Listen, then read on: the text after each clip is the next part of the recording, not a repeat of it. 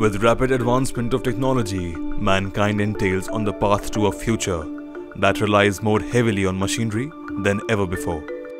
With handy computers within which is a web of ever-expanding information, vehicles that run on electricity, medical treatments relying majorly on equipment, and household appliances that now are a part of every urban household, inventions surround the humans of today.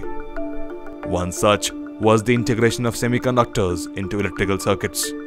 Now, what is a semiconductor? A substance that falls between a conductor, which is capable of conducting electricity, and an insulator, which inhibits the flow of current, meaning that semiconductors possess a unique property of controlling the flow of electrical currents. Elements that show such a property are silicon and germanium. They are used in microchips, integrated circuits, and microprocessors. Within the realm of semiconductor technology and its advancement lies the advent of all modern electronics, from your smartphone to your oven, from your car to your elevator, from your CCTV to your locker. It's everywhere. So, why is it important for India to invest in this domain? As global demand for semiconductor chips continues to grow, it is crucial for India to establish a strong foothold in this market.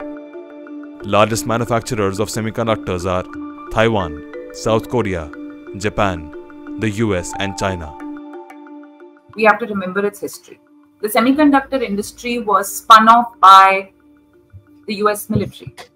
In the 60s and the 70s, when companies like Texas Instruments got stood up, they got stood up on the back of the United States missile program.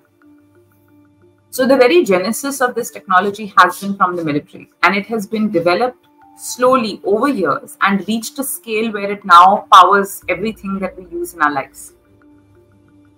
But there's a fundamental difference in what the consumer part of the technology is and what it is that we're talking about over here. Broadly, semiconductors are classified by the material that's used. So the revelation in the 60s and the 70s was that they were able to compress down multiple materials to a single substrate, which was silicon.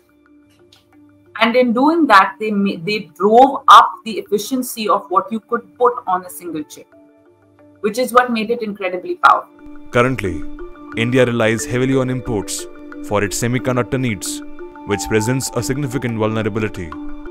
In March 2023, the US-India Memorandum of Understanding was announced as a semiconductor supply chain and innovation partnership.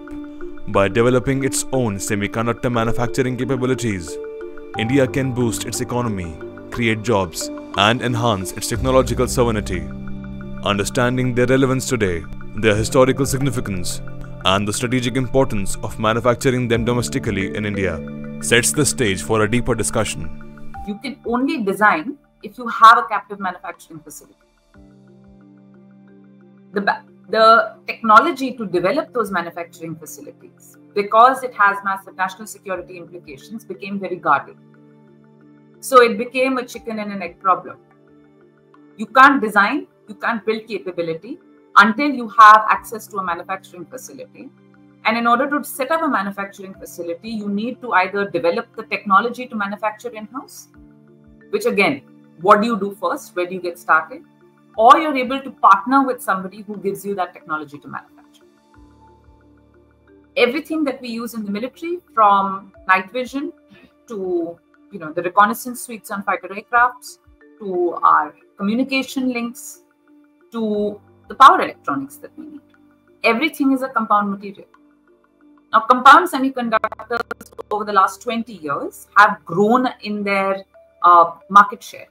Today, it represents about 20% of the total semiconductor market. But because it's primarily strategic systems, it lives kind of slightly under the radar as compared to the larger silicon fabs, which are more talked about.